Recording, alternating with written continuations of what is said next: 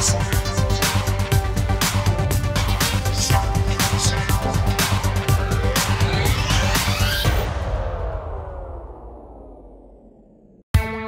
Focusrite Sapphire range. The only interfaces with Focusrite Pre's.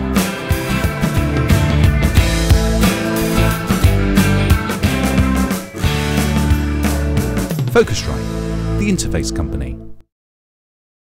We're here at the 2009 Audio Engineering Show. I'm here with Guy Lewis, who's the Director of QuestEd Monitoring Systems, and they've got something new, big and very exciting looking over here. Tell us, how long has this thing been in development? It looks great. Well, to be honest, Paul, it's been in development. Roger's been working on it probably about 2.5, 3 years. He was asked for something actually bigger than the S series, which is our sort of mid-price project monitor range. Yeah. He was asked for something to be the next step up, but which probably wouldn't step on some of the bigger systems and the custom systems he does. So he started to look at what he'd be able to do, both in terms of moving the amplifier power up and putting the QuestEd technology into a sort of mid-sized product. But over that sort of 2.5, 3 years that he has been working on it, the company has sort of ebbed and flowed within its previous ownership. So the resources never really got to the point where he could finish it off and do the job he wanted to.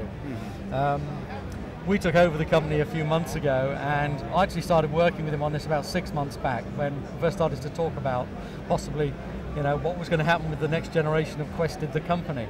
So the product itself, which is the V3110, is probably a couple of years old in terms of germination, but this is the first time we've actually had it to bring to a show and show to the world. So it's obviously an active three-way with a soft dome mid-range. Yeah, Roger's always gone using soft dome technology. It gives us a lot longer listening time without any fatiguing, and a lot easier going over longer periods of monitoring. So what are the unique selling points of this? I mean, what did you see in other monitors that you thought you could improve upon? I think something he wanted to do was obviously he's very well known for some of the big custom systems he does, yes. But we needed to have something which would be smaller and more manageable in as small a footprint as possible, but retain the dynamics of some of the big systems. So one of the areas he did want to work on was putting a very high dynamic amplifier product into the QuestEds. So what he's done is he's combined his traditional Class AB amplifier that we use on the highs and the mids with a 700 watt Class D module to run the LF. So what we end up with is 1,000 watts of overall power, which, yes, it'll fill a big control room, but it'll also give some incredible dynamics and headroom. So can we turn this around and see the back? So we have a whole range of subtle EQ tweaks depending on what sort of room and positioning we have. We've got both a high and mid frequency contour control at plus or minus 1 dB or 0.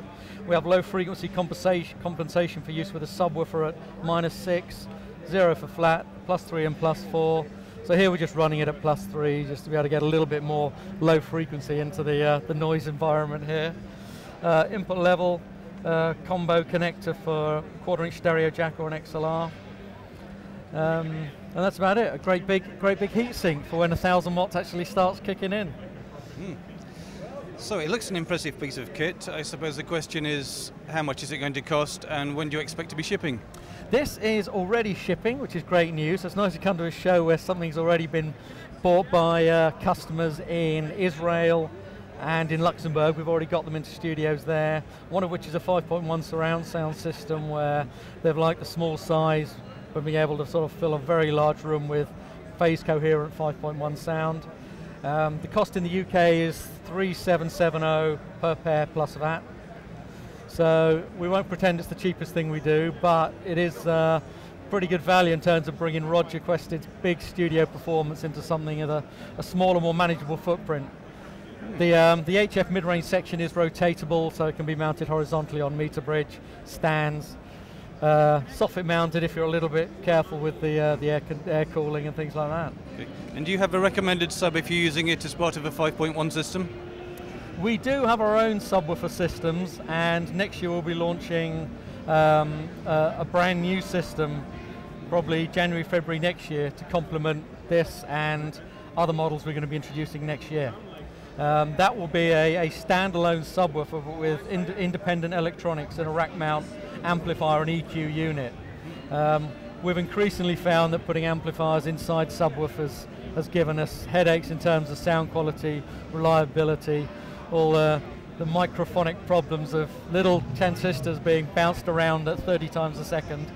So we've taken the view that it's better off to have our electronics of the subwoofers away from the subs themselves, rack mount them, and it improves the system performance completely. That makes sense.